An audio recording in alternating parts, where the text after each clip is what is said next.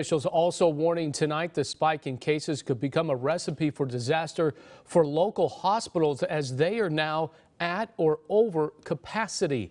A Fresno City official, actually a Fresno County official, confirming Kaiser Permanente and Community Regional Medical Centers are among those hospitals that are being hit hard. Our Medeiros Babb with more on why hospitals are starting to scramble to make room. The total number of COVID positive patients here at the hospitals is really a small portion compared to the total number of patients. However, because the community is already underserved when it comes to health care, the pressure is starting to build. Let's just call it maybe 150 to 200 patients that are COVID positive.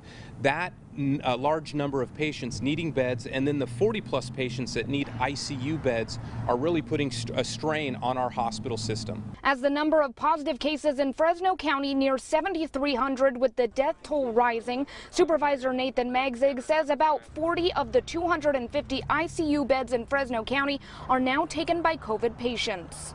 So it sounds like, hey, that's not a whole lot. But when you always have maybe 5 or 6 extra ICU beds and now you have this wave of COVID patients that need them, it requires you to scramble a little bit. Fresno City Council member Luis Chavez says both CRMC and Kaiser are over 100% capacity.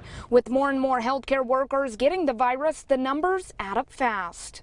Together where you're running at over 100% capacity and you have a lack of personnel that are there to deliver quality medical treatment, that's a bad recipe for a disaster. A week and a half ago, Magzig says around 40 healthcare workers had an active case or had recovered from the virus. That number now over 80. The county is working to bring about 100 traveling nurses to the area. So those traveling nurses will kind of help to take some of that pressure off of our hospitals because they can help staff the beds that currently are available. The county still does have the beds set up at the convention center, but Magzig says that is a last resort option. He will be hosting a live stream with some hospital executives later this week. You will be able to find that information on my Twitter at Medeiros Babb. Reporting from Fresno, Medeiros Babb, KSEE 24, local news that matters.